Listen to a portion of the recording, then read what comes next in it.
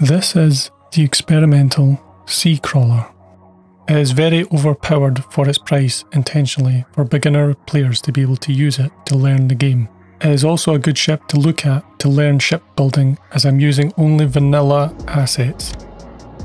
I'll run you through how I would typically use this ship, which is predominantly designed for playing single player with bots. This lever here can activate and deactivate the reactor from the command room, which is useful for a variety of reasons. Continually displayed on the screens is important ship data, such as our speeds, our depths, our temperatures of the reactor and how much power it's using, as well as the battery and how much it's charged.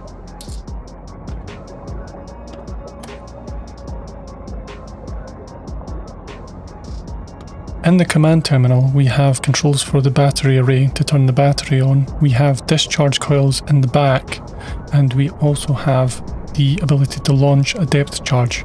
Depth charge are stored here, but they will drop from here.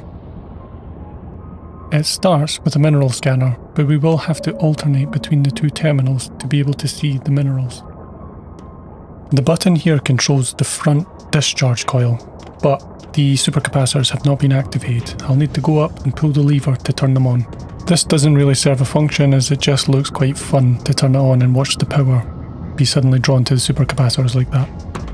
This hall switch basically just means that doors stay open when I'm needing to run up and down and move around materials. It was added just for the quality of life feature.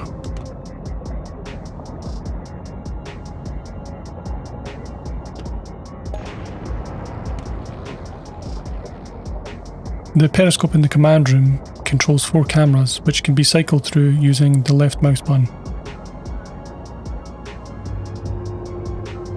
If we push the railgun button, the periscope now controls the front railgun. Very useful for single player gameplay. Below the command room is the gunnery compartment, which controls the 2 front guns. This is technically the most secure place on the ship.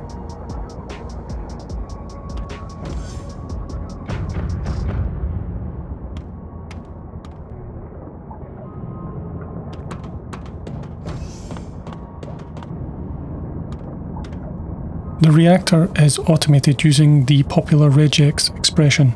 You can find guides on how to do this on YouTube.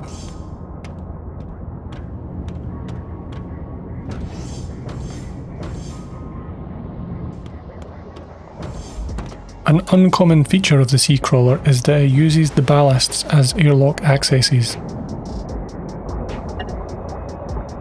This airlock was a problem for bot pathing, but I have fixed the waypoints now and it should be fine.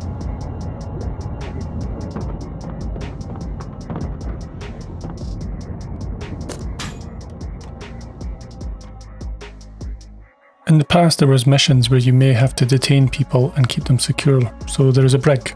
You can possibly get yourself trapped in this brig, and there is a way to escape. There is some red wire in this cabinet, and there is a hidden screwdriver down here.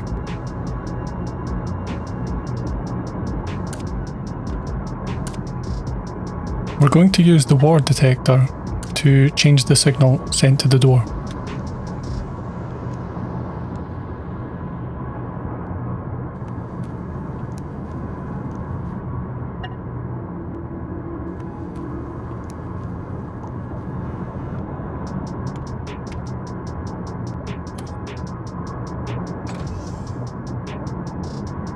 Remember, if this happens, to change everything back to normal.